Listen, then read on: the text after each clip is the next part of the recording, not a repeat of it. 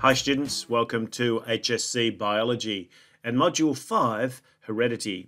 This is video number 8 and the last in our series on the first inquiry question, which focuses on reproduction. In this one, we're going to very quickly overview plant and animal reproduction in agriculture. So I guess the first thing is to just look at our learning intention.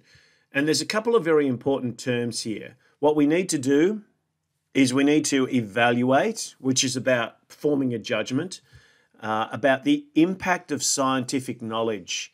Now, what is the relevant scientific knowledge? Obviously, scientific knowledge is a big area. We need to think about what's the most relevant scientific knowledge that we need to look at in terms of how that can impact on the manipulation of plant and animal reproduction, specifically relating to the context of agriculture. This is a very big question, and again, like the last one that we looked at in human reproductive cycles, I'm only going to touch on it. I think it's one of these things that you can develop a good quality answer for yourself by giving you a few little hints and guides and then going and practicing doing a little bit of writing here. What is important is that when we look at this, we see both plant and animal, so we must make sure we include both in our discussion. We're looking at evaluation, so that's, as I said before, that's a judgment call. And we're also trying to think about the strategies that are about manipulation of reproduction. And of course, all of that is in the context of agriculture. So our success criteria there need to start from just an understanding of different types of ways in which humans manipulate reproductive cycles of other organisms, why they do that, how successfully we can do that, and also really what's the deeper impact, not just on the organisms in terms of what we desire of those populations, but what are the evolutionary consequences of messing around with reproductive cycles.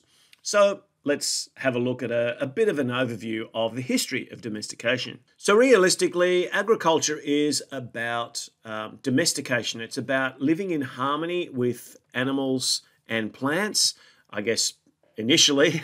And then what's happened is that that's turned into a bit of an exploitative relationship as we have sought to use these plants and animals for our food requirements. So what that's meant is that we've gone from having animals sort of very roughly domesticated, and the dog kind of fits very, very early, or the wolf that was probably hanging around human habitable sites and maybe being fed food scraps, realized very quickly that that was a good way to exist if you didn't attack the humans who were feeding you, and you got more food. And of course, we see a huge variety in dog breeds today, all of which are the same species, although the mechanics of reproduction between some of those different breeds may be a little on the tricky side. You can see, though, as we move forward, there's quite a long history of human association with these different animal groups in ways that we have increased their population numbers in a certain area for a particular purpose. So that's often for food, but it could also be for milk. It could also be for their skin or coverings, wool for sheep or goats, for example, but also leather of different types of animals as well. And we've also, you can see a couple of these, horses, llamas, alpacas, camels, also being used for transport. So they were animals that weren't necessarily eaten, but were ones that we used to assist with us moving across different places, particularly places like deserts where humans aren't quite so good at being able to cover those distances on their own. So you can see there's lots of reasons for domestication. And I guess the main thing that we're looking for at in the process of domestication is turning wild to tame.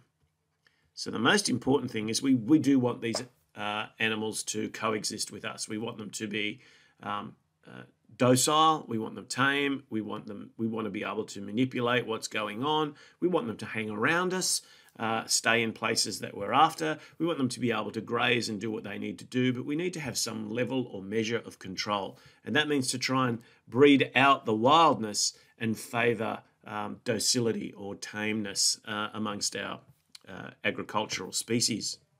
But obviously one of the other things that we wanted to do is to increase these numbers, and we've actually changed the land in a lot of ways to accommodate each of these different types of organisms that we've used in our agricultural practices. Now, this is a very old technique.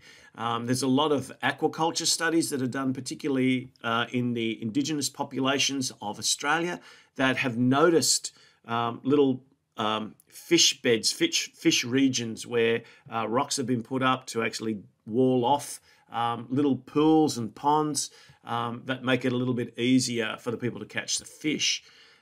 So this is kind of an early precursor, if you like, to the whole idea of domestication. It's at least corralling, keeping these particular organisms in a place that makes it easier for us to harvest them and also to manage them in terms of their population numbers and behaviour. So this is a very old process. It involves a very large range of different organisms, and I think picking any one of these to look at in terms of some of the specific ways in which we have manipulated their reproductive strategies would be a good way for you to be tackling this question. Animals aren't the only thing we need to look at here, and Australia has a very good history of involvement in wheat breeding as well, and I suggest you look at some of the particular types of wheats to get a bit of an idea of the sort of ways that we've been able to manipulate the reproductive cycles and the desired characteristics. So when we're talking about reproductive technologies, particularly when we're talking about manipulation,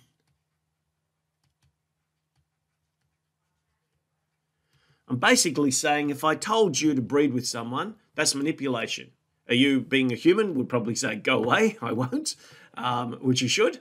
But anything that says, look, we're interested in particular characteristics, we want to keep the males and females separate so that we control which males breed with which females, to the point where we actually start involving specific types of technology in our management of livestock and also of our produce, is a reproductive manipulation technology. So there's a lot of things that fall into these categories, and I don't think you need them all, but I think it's important that you've got a couple of examples that you can look at. Certainly, this is a nice little website here to have a look at, just as a nice overview of what's happening in agriculture. And it talks about a couple of things in particular that you can't really see from this diagram, and that's one of the reasons I encourage you to go and have a look at this site. You can see superovulation is one of the things that's part of this.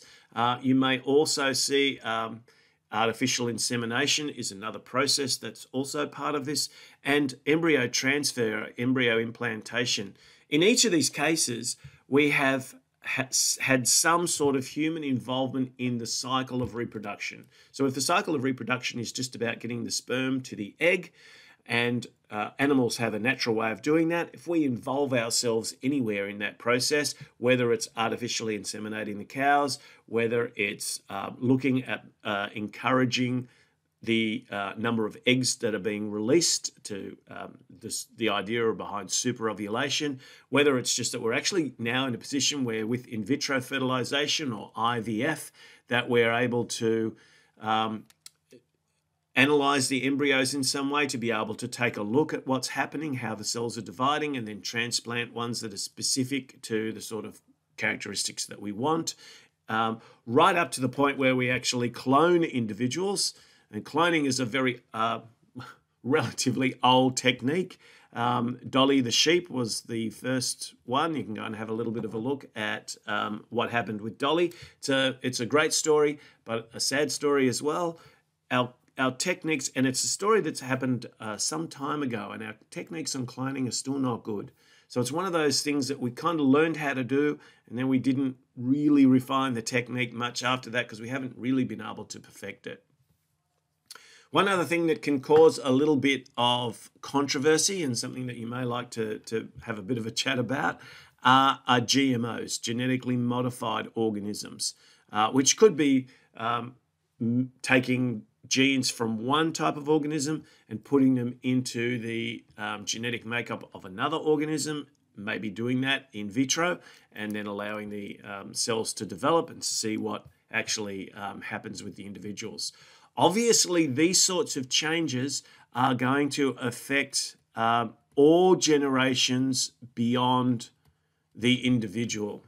So it's one thing for us to kind of play around a little bit and artificially select the strongest, the fastest growing, the species with the best wool, the best production of wheat or fruits, or the seedless varieties. There's a whole range of different reasons why we might choose to breed certain types of agricultural species in the way that we do.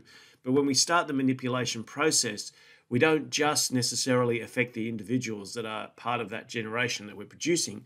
We may ultimately have an impact on generations well beyond that one that we were manipulating. So there's a lot of very important implications around the manipulation of reproductive cycles for plants and animals that are very important in agriculture. So it's important that you make sure you pick one plant and one animal example and focus in your attention on as much detail as you can possibly add.